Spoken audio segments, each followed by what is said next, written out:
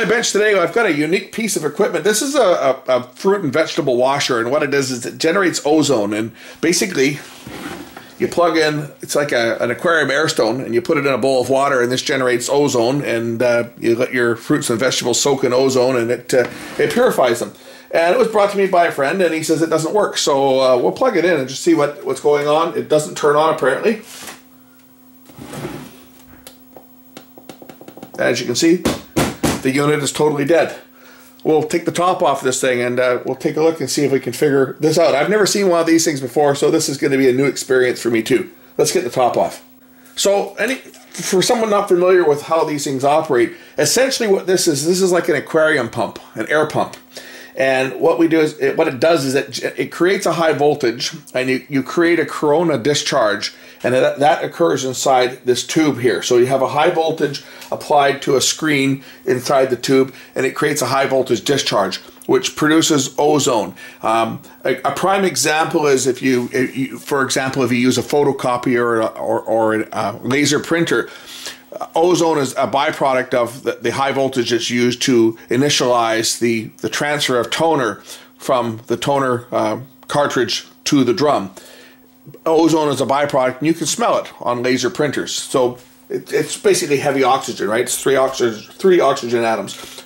But what we have here is we have basically a power supply, a control board here that controls the unit, and we have a high voltage generator, and we have a pump. Now this unit is not working at all, so it's completely dead. So I think we can rule out the high voltage generator, and we can rule out the pump, because even if the high voltage generator were to work or was not working, we should still get some power. So I'm going to concentrate on the power itself, and we'll just check this unit out here. Oh, okay, you see that happen there? I just happened to touch this capacitor. I do believe we may have a problem right in this area. Oh, you can see some sparks underneath there. So I think we may have a connection problem on this capacitor. This could be a very easy fix. So we'll take out the circuit board here. Let's make sure it's unplugged. It is unplugged. Now I move this capacitor here, and we can see the problem right now. See, we're right here. That wasn't soldered properly at the factory. And there's our problem. So let's solder that up. Come on, Mr. Camera, get back in focus.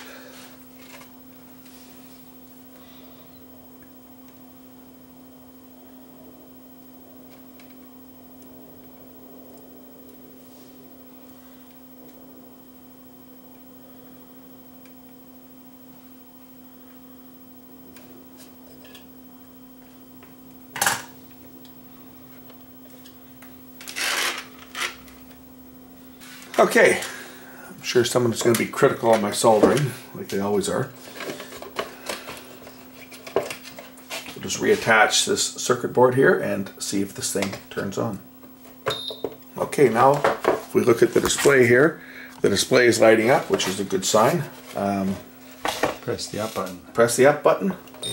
Ah, there we go. Voila. Voila.